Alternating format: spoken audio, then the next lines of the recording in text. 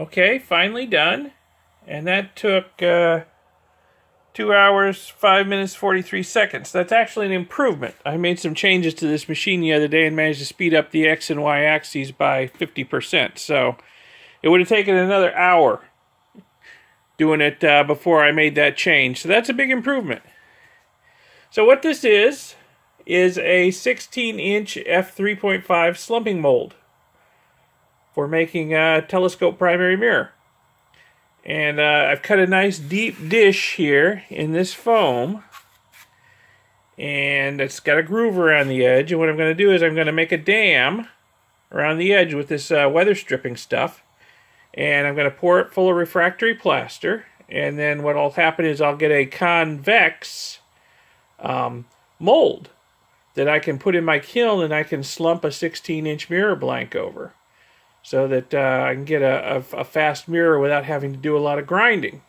And the mirror will be thin too. It's only going to be about 3/4 of an inch thick. But of course, since I'm not having to remove any material from it, it'll still be full thickness. So that's a beautiful thing. It'll be a lightweight, fast mirror.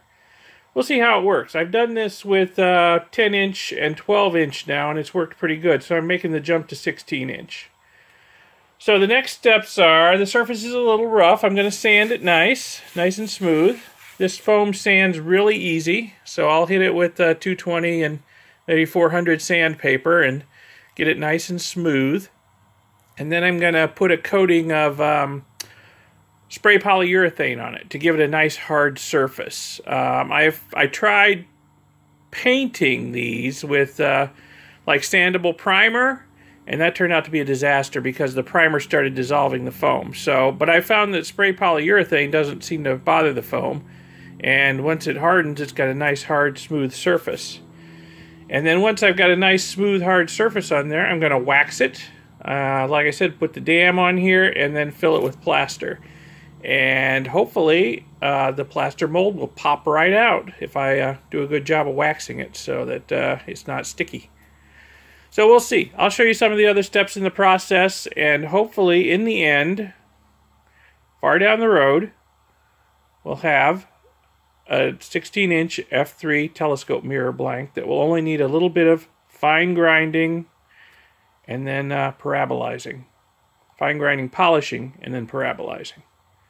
We'll see how it goes.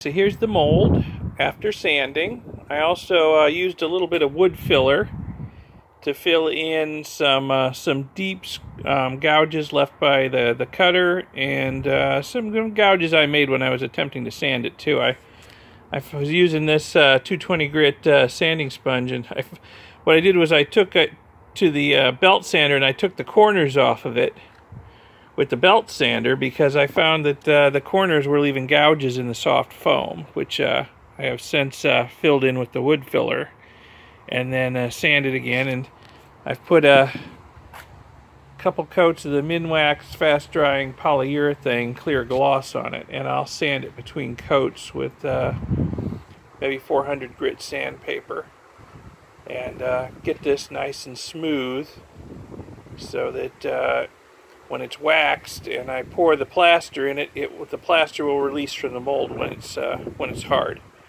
If the surface is really rough, all those nooks and crannies will hold onto the plaster and it won't want to come out. So I'm trying to make it as smooth as possible. More to come. Okay, here's the slumping mold form. It's been sanded to 400 grit. It's been filled with wood filler in all the little divots and rough areas. It's been filled, sanded to 400 grit. It's had a couple of coats of polyurethane, spray polyurethane put on it. It's been sanded to 400 grit between coats, and it's been waxed, and it's just as slick as can be. So I've got the dam on it. The dam's installed. Just mixed up a big batch of refractory plaster, and I'm about to pour it in here. And we'll see what we get when the plaster hardens up. I'm going to turn off the camera and pour the plaster. And you'll get to see the results. Well, there's the plaster poured into the mold.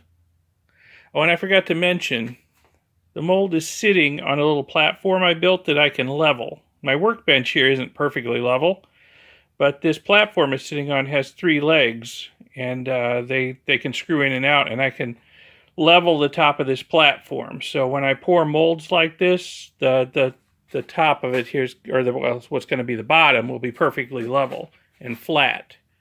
So that it'll sit on the bottom of my kiln and not rock back and forth, and I won't have problems with one side being thicker and one side being thinner, and the glass wanting to flow down one side more than the other because it's steeper. So I'll get a more uniform shape this way by pouring it on a level platform. So I've been using this level platform for years for pouring all sorts of plaster projects. It comes in really handy. And now we just have to wait for it to harden up. I'll take a look at it tomorrow. Hopefully it will pop right out of the mold without any trouble. It's going to be fairly thin, which is what I want. It'll be probably a little over 1/2 inch thick in the middle and thinner at the edges. But that's okay. If it's too thick, it's liable to crack in the kiln as it heats up.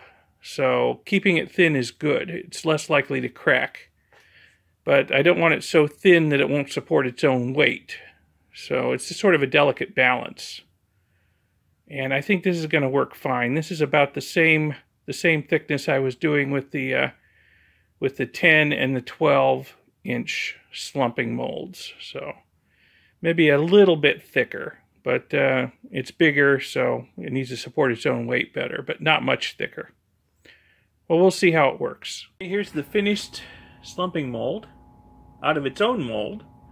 I think I said earlier in the video I was going to pull it out the next morning. In reality, I left it in the mold for a few days. I've had problems with these molds warping while they're really green and wet, so I left it in that mold for a couple of days, actually. Probably about 3 days, actually, I think it was, since I made the earlier part of the video and poured it. So 3 days. Let it get good and hard, develop some strength, dry out a little bit before I pulled it out. You can see how much curvature it has to it. I was aiming for 16-inch f3.5. We'll see what it actually turned out to be.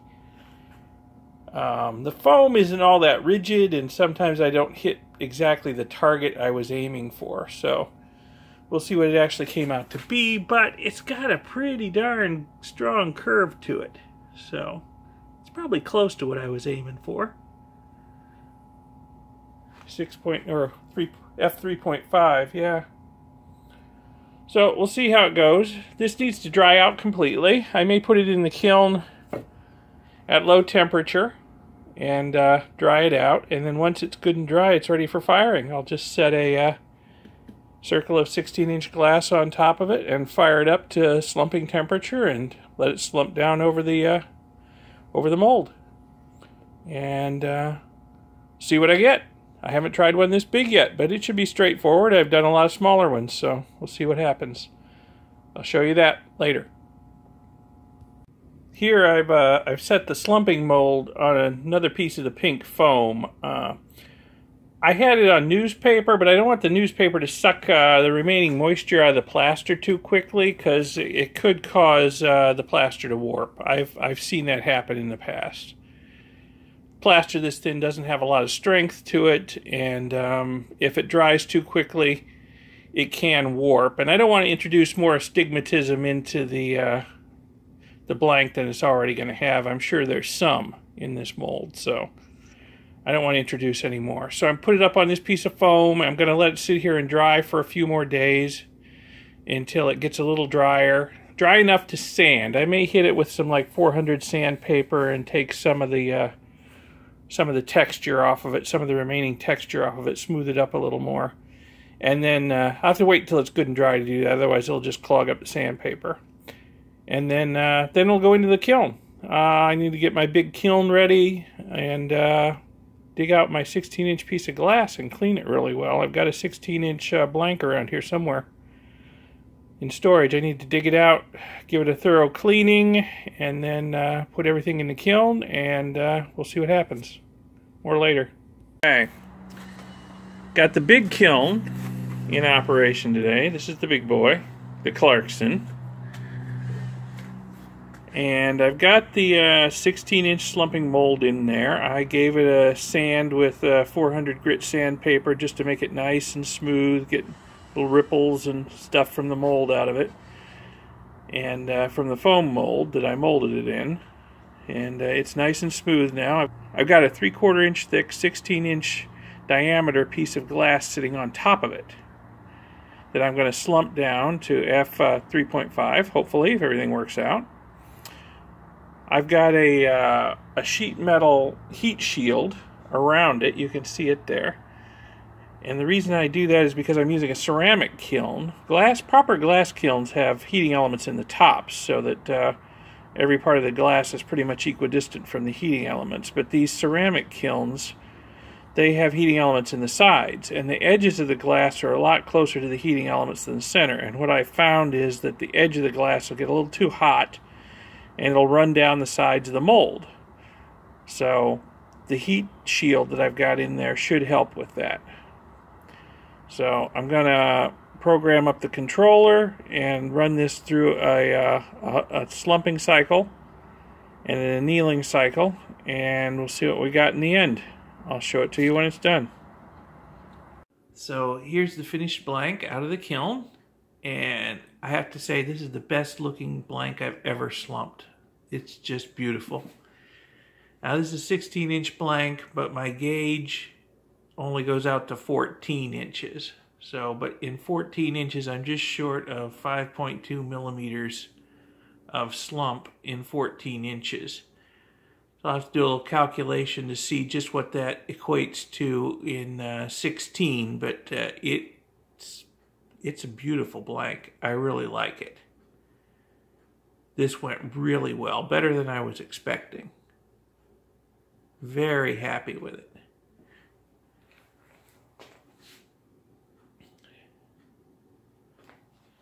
It's going to need a little rough grinding and fine grinding. It's got some astigmatism. If I spin the gauge around, you know, and come at it from different directions, the numbers are a little different. So it's got some astigmatism, but a little bit of rough grinding followed by fine grinding will get rid of that. I think it's going to make a beautiful telescope blank. So that's how I do that. Thanks for watching.